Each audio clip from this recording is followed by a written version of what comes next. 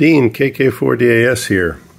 We're going to try a grand experiment today. I've been saying right along that the J310 FET, the unobtainium J310 FET in the PTO of the SolderSmoke Challenge direct conversion receiver is not a critical part. You can use any other small JFET. So I have purchased some J111 N-channel switch JFETs from Mouser, and we're going to give it a try in the circuit right now.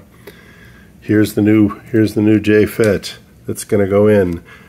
I've confirmed that it has exactly the same pinouts as the J310, so it's going to go right in place. We'll swap it out and we'll see if it works. Okay, the dreaded J310 has been removed. The J111 has been inserted. I have done nothing else. Now it's time for the acid test. Will the receiver receive with a J111?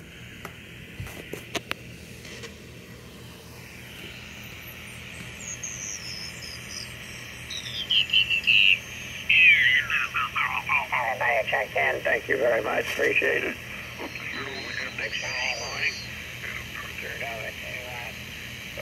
Let's see. I think it's well, even with the band conditions pretty lousy, I'm receiving. So I think we have demonstrated that the J111 works fine in the oscillator circuit. I'll look at it on the scope just to make sure the waveform looks like we expect it to look, but I expect it will.